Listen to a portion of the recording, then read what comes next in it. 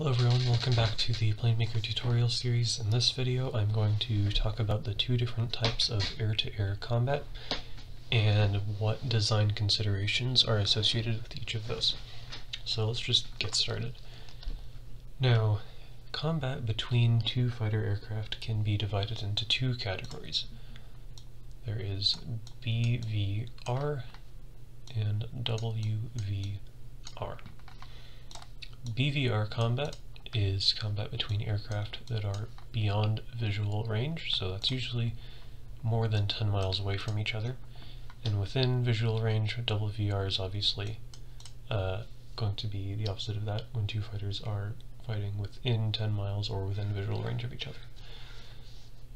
So each of these different types has some things associated with it that will make your fighter perform better or worse depending on its capabilities. So we're just going to very quickly talk about those and what you need to consider. So BVR combat is usually done with long-range missiles, or medium to long-range missiles like the AIM-120 or the AIM-54. These missiles can fly anywhere from a few miles all the way out to like 60, and the performance of a missile is dependent on a couple things. Firstly, it is dependent on altitude. So the higher your fighter is when your missile is launched, the thinner the air is, which means the missile will encounter less drag and it will be able to accelerate more quickly and go faster. And this is good because missiles only burn rocket motors for so long. After a certain point, they're just kind of flying ballistically using the energy they've built up over their burn time. So having a fighter that can get to high altitude is very, very important. So just to give an example of this, if a missile is fired at sea level at a target that's co-altitude, also at sea level, that missile will only really be effective within 10 miles. If a missile is fired at a target from 40,000 feet and the target's co-altitude, then the missile could potentially go as far as 60 miles to hit that target, depending on how aware the target is of the situation they're in and if they maneuver. So altitude is very important. Next important thing to missile performance in BVR combat is speed. And this should be fairly intuitive. If your aircraft is going Mach 2 and the missile comes off the rail, goes to your target, that missile's already going Mach 2 when it's fired, which means it will go even faster as its rocket motor burns and it picks up speed. So a missile fired at Mach 2 will have significantly more range than a missile fired subsonic. So just keep that in mind. Having speed is very, very important to having decent missile performance. So speed and altitude are very important for performing well when you are attacking other fighters. But what about when you're defending? So the thing about air-to-air combat that Hollywood movies generally tend to kind of gloss over is that it basically all takes place beyond visual range these days. And that means that there are it's not quite as simple as you just fly at the other fighter and then you merge and then you're dogfighting. So there's more to it. It is possible to defeat other missiles that have been fired at you, and the way you can do this is by exploiting the fact that once a missile's rocket motor burns out, it's relying on the energy it already has to maneuver to hit you. And so let's say that we are in this F-18 here. This Su-30 has fired a missile at us. So that missile has come off a wing station and it's going this way. And because this aircraft is carrying Fox 1s, they have to have a radar lock on our aircraft the entire time the missile is flying towards us, which means our aircraft will receive a warning from its radar warning receiver. As soon as we hear that warning, we will know that a missile has been launched, and there are several things we can do. So let's say the missile is flying towards us, and right about here, let's say about 10 seconds after launch, its rocket motor cuts out. So now it's just kind of gliding. If we are aware of this, what we can do is we can turn away from the target. We can do what's called a drag maneuver. And what we're just going to do is fly as fast as we can this way. And the missile will keep on coming towards us, but eventually it will just get too slow, because if we're doing this properly, another thing we're going to be doing is decreasing our altitude down to just above the ground so that we are in denser air, which means the missile that's trying to get us will encounter more drag. And the design consideration here is acceleration. So the faster your aircraft can accelerate away from oncoming missiles, the better chance you will have of surviving them at closer ranges. Okay. I think that's the only defensive maneuver I'm going to talk about. So just acceleration, altitude, and speed. Those are the three very basic components to a good BVR aircraft. And again, I'm not going into a ton of depth here. There's a lot more that goes on in BVR than I have time to talk about, so just bear that in mind. If you want, you can do some of your own research. It's pretty interesting stuff, so that option is available to you if you want it. So that's BVR done. Next is within visual range combat. So before I start, I just want to explain briefly how these types of fights usually go. So let's say these aircraft have run out of missiles and they've decided that they still want to try to shoot each other down, but they only have short-range missiles or guns. So what they're going to do is they are going to go to the merge, and the merge is when the flight paths of two aircrafts that are flying towards each other cross. So flying along, when we pass, we are merged. And once we are merged, there are two things that can happen. We can either enter what's called a one-circle fight or what's called a two-circle fight. And a one-circle fight is where we turn one way and our enemy aircraft, our bandit, turns the same way, turns into us.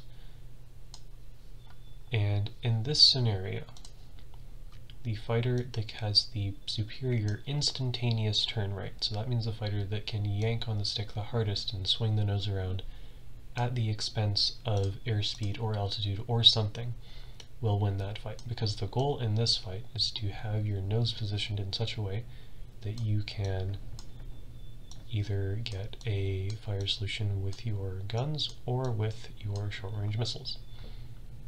So basically, whoever can get their nose around quickest using instantaneous turn rate will be the winner. The next type of outcome we can have from the merge is the two-circle fight. And the two-circle fight is when one aircraft turns one way, one aircraft turns the other way. And now, in this scenario, you can't just yank on the stick as hard as you can, because if you do, your aircraft will be out here with very little airspeed, low energy, and if the bandit is doing what they should be, they'll just be trying to maintain their energy state around the turn circle.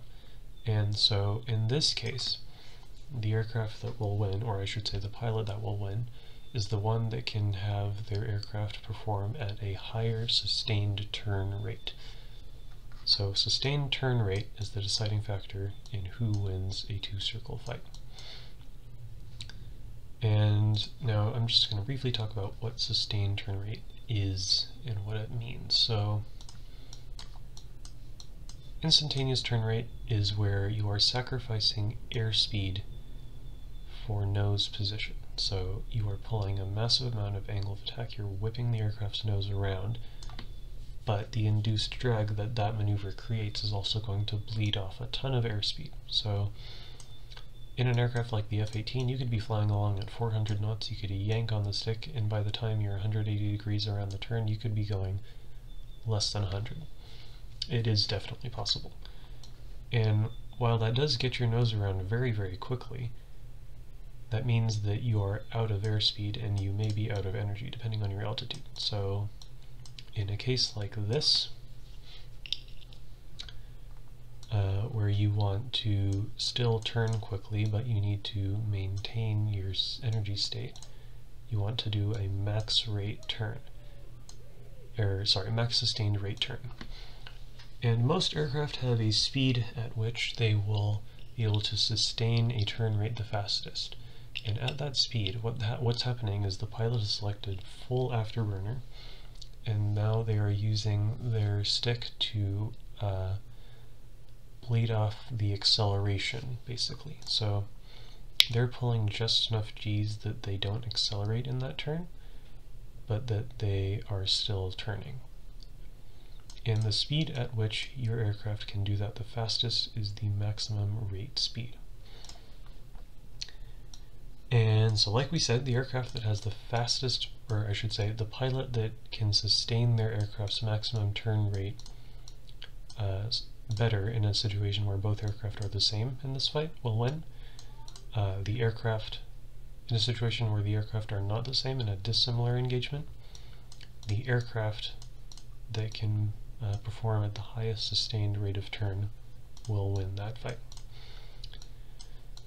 So sustained instantaneous turn rates are both very important to being a successful aircraft in a within visual range engagement.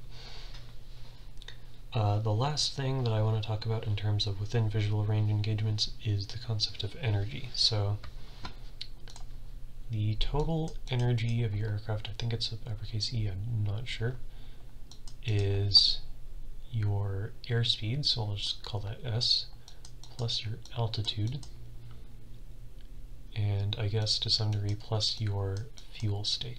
And what a good pilot will do in a dogfight and within visual range engagement is keep an eye on their energy and manage it well. So an example of this would be, let's say you have you've just performed a split S maneuver to get away from a missile or something, and you're about to merge. And let's say you are down at the ground, you are going Mach 1. You're very, very fast, but you have no altitude. In this case, you have high kinetic energy and low potential energy. What you can do to turn things around, figuratively and literally, is trade in your kinetic energy for potential energy. You can pull your fighter into the vertical, such that it's being carried upwards by its kinetic energy and its momentum in gaining altitude. And fuel isn't a super big part of this, but it is a component of the total energy aircraft. For now, I'm just going to ignore it, but just be aware that's a thing. So energy is very, very important. The concept of energy is something that is studied for weeks, months, years among fighter pilots, and knowing how to manage it well is very important to being a successful pilot. Now, the design consideration here is energy addition. So that's how well your aircraft can increase its total energy state. And usually that means more powerful engines, because more powerful engines allow you to climb faster and to increase your potential energy, and they allow you to increase your speed faster to increase your kinetic energy. So the more powerful your aircraft's engines are, the better energy addition capabilities it will have. So keep that in mind when you're designing an aircraft to do well in within visual range combat. So I think that's all I'm going to talk about for this video. This is a pretty complicated subject, and I've barely scratched the surface. I'm just trying to tell you enough so that you know what to prioritize in your design.